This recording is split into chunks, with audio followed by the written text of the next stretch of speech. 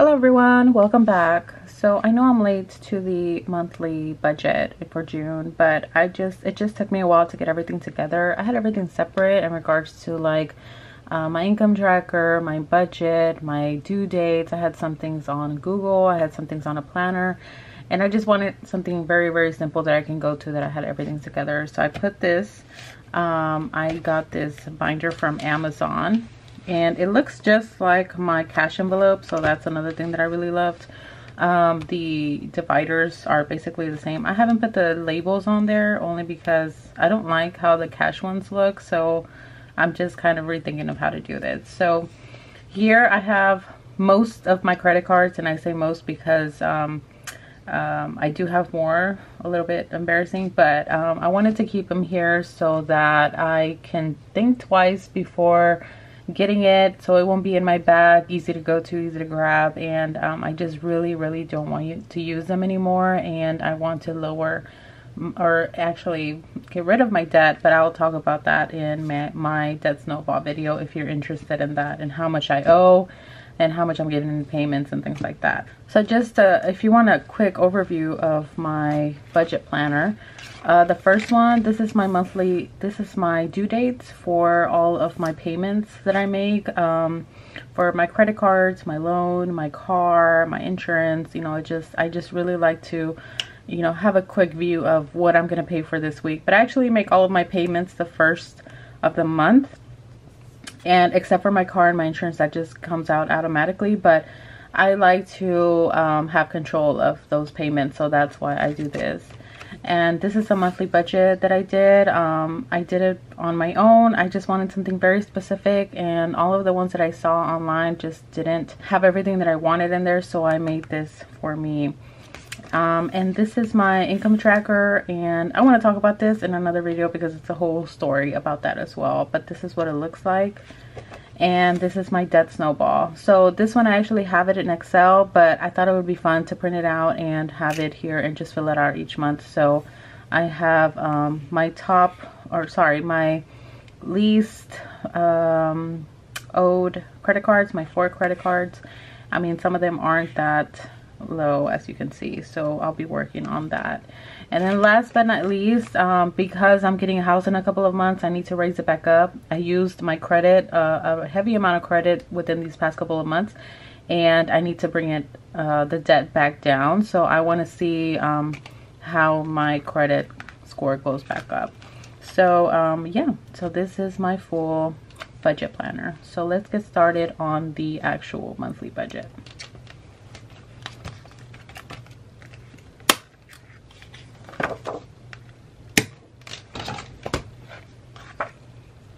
Okay, so disclaimer, I do have horrible handwriting. That's why I did all of this. Like, I wrote it out only so I wouldn't have to write it out. So my handwriting is horrible, but my numbers aren't that bad.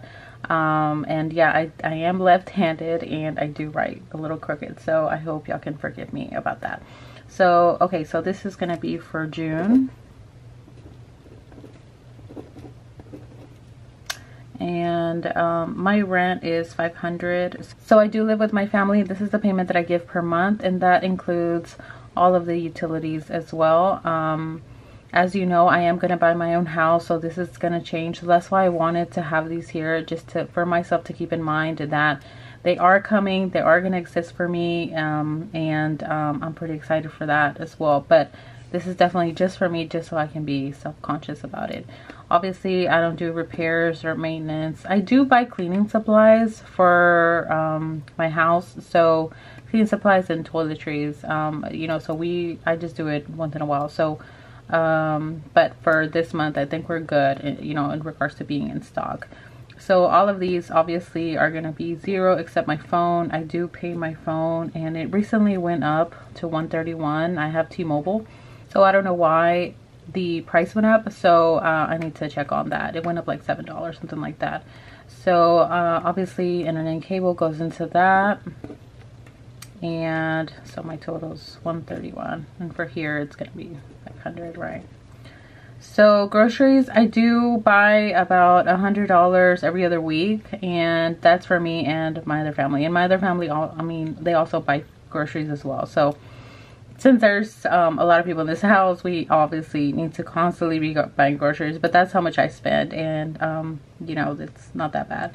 So for last month and this month, I have not been eating out and drinking coffee, and believe it or not, eating out wasn't even my problem. It was coffee. I was the person that was getting Starbucks every single day, but I am on a healthy journey, so I decided to cut this out, and I have made it. I have not eaten out or drank coffee since last month, so I'm pretty excited about that. I hope that I can keep going and not just have a horrible day and, you know, go and get myself a venti, because that's what I drank, by the way, a venti every single day.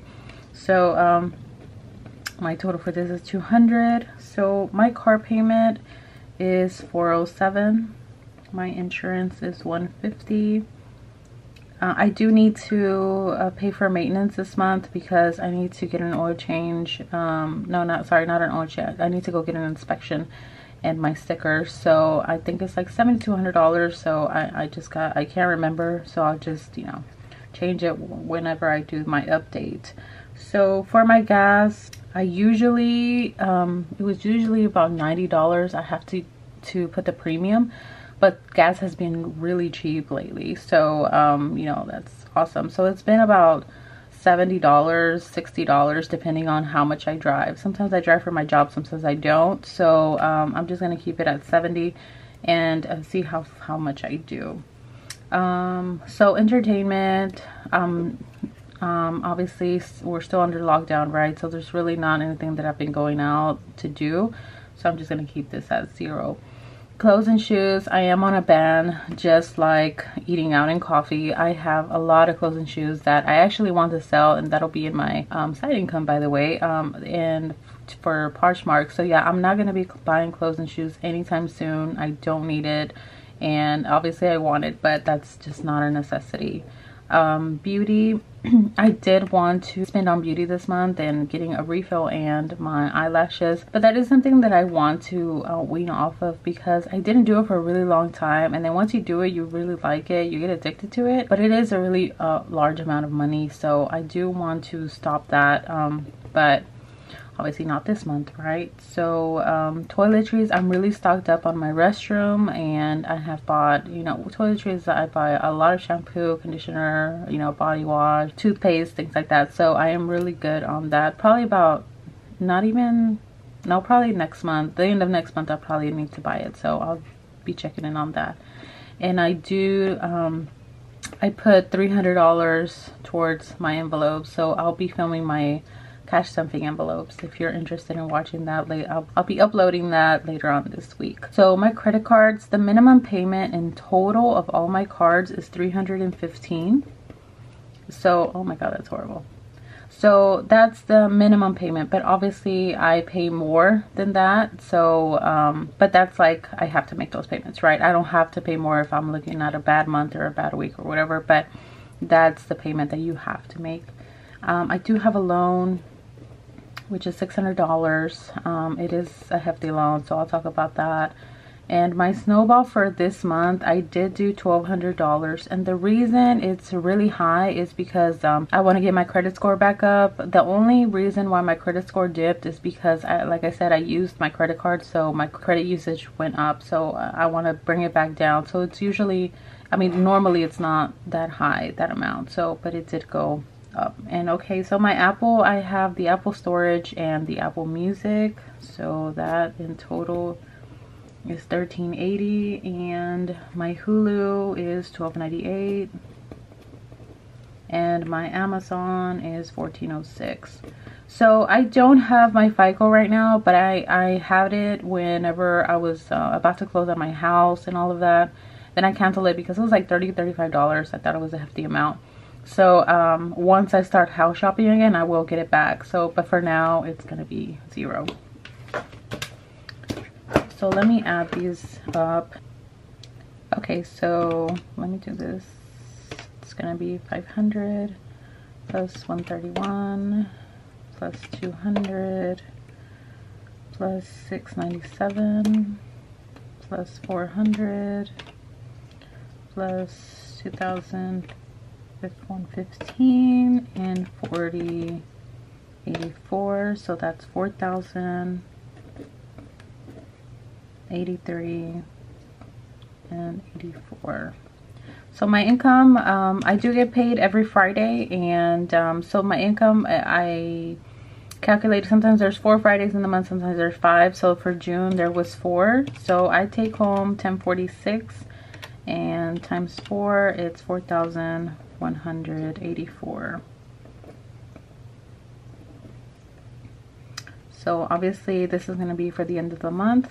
I know it's not that much of a difference. So 4184 minus 48.3.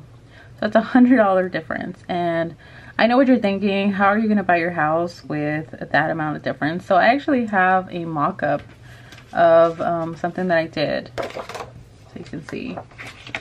So this, I'm planning to have it in October, God willing. And so my last house, my payment was going to be almost $1,700, so I rounded it up, and I'm looking in the same price range. So keeping it here and not counting for, this is just for the basics, so you can just have an idea. Not repairs, maintenance, anything like that. So it is going to be brand new, by the way. I am going to have a brand new home, and not to be fancy or anything, but because I am a single girl and I don't want to worry about bad plumbing or sewer or anything, you know, bad like that. I just don't want to worry about it. So with the new home, everything comes with warranty, and that's going to take a whole load off my back, and I'm going to be very happy in regards to not having those problems. So the utility bills, I asked friends and family members how much they paid, and I just kind of did a rough estimate on all of these bills. So electricity, gas, water, obviously my phone, internet, cable, and alarm. I will have an alarm system as well. And all of this is just an estimate. It can be higher, it can be lower, but I think it'll balance itself out. My groceries, I still want to do $200. It can be more, it can be less, but obviously I'm gonna, you know, eat the same, so I think it's gonna stay the same. So my car payment, that is actually gonna go down. So I do drive a BMW. It's not new, it's about 5 years old, but it's still a little bit high in regards to the monthly payment. And then the insurance is high because I think it's because of the type of car that it is. And then the gas is a lot because I have to put premium. So I am gonna downgrade to a Honda. Not even a brand new Honda, but just like something, I don't know, with like 10,000 miles on it. Something that'll last me, but definitely gonna be lower in all 3. So I am, you know, planning on doing this, but I can't do this before buying a house. So I have to get my house first and then get a new car, or, you know, trade in my car. So all of these, I'm planning on lowering them. So God willing on that. Toiletries, I'm thinking of just spending $30 a month, and my envelopes, I still want to put 100 towards them. My credit cards, they are going to be lower, but I'm just, you know, worst case scenario, this is my minimum payment amount. And my snowball, I always want to do a snowball, and this just is my minimum that I want to do in regards to each month. And then not even letting these go, because this is just like how I live my life. I mean, what can I tell you? That's I don't go out clubbing or anything, but I do love my streaming services. So oh by the way, so the loan is going to cancel out. So what happened here is that I had a business loan, and my dad actually refinanced it for me because he wanted me to have a lower payment, and he put it under his name. So that's what I'm paying for right now. But once I get my house, my parents will move in with me, and I am going to let them live there rent free. So that's my way of paying him back. And so I don't want you to think that, you know, that loan is just going to disappear and he's going to pay for it. Absolutely not. I mean, that's going to be my way of paying it back, and obviously a whole load off their shoulders, because they don't have to worry about any of these bills and, you know, mortgage, anything like that.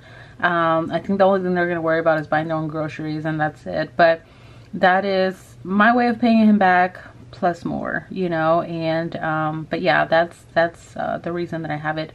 And if you want to know of what the business loan is for and what I'm doing, check in with the income tracker. I want to talk about that. That's like a whole video in itself. And I want to show you what I do. I'm not just a project manager. I also do something else, and I want to show you what it is, how much I made, what I got the loan for, and all of that. So if you're interested, go ahead. So yeah, this is my monthly budget for the month of June. I will be checking in, hopefully. Well, I know that I've been really good, so I'm gonna stay on track. And again, this is gonna be for next month as well, probably more, probably like 1,500.